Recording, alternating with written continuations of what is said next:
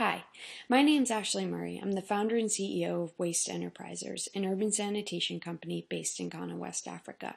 Before I tell you about our bold idea that's destined for big impact, let me show you why it's so important.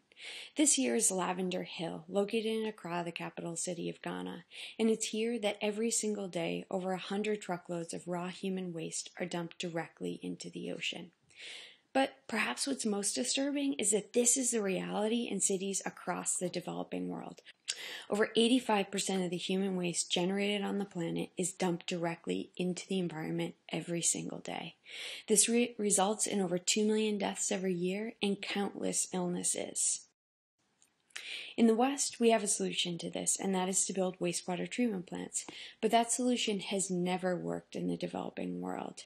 When treatment plants get built, they very quickly break down because the money for the running costs simply isn't available. We have a solution to that. Instead of building treatment plants, we're building factories. We're using human waste as a raw material to produce renewable fuel. And in doing so, we're turning sanitation from a pure cost sink into a profitable venture. Our solid fuel is targeted towards cement plants, power plants, any industry that burns coal, and the money that we can command for that fuel more than covers our operating costs. So really, what we're doing is turning sanitation into the byproduct of producing renewable fuels. We're replacing the antiquated disposal-oriented treatment plant with factories that reinvent human waste as a raw material.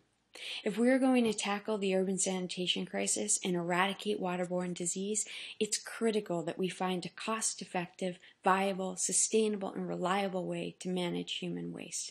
And I'm certain that we at Waste Enterprisers have found it.